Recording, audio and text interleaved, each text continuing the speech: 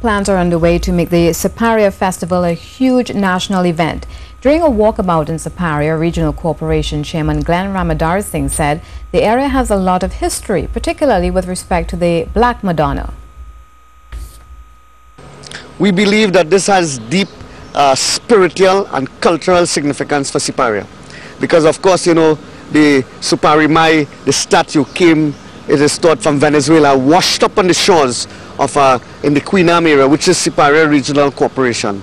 And this is the center of the entire festival. Dr. Ramadar Singh intends to meet with various stakeholders.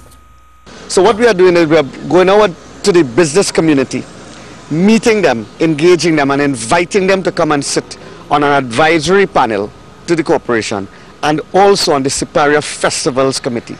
The banks, the food places, the shoe store, the pharmacies, they've all indicated that they will help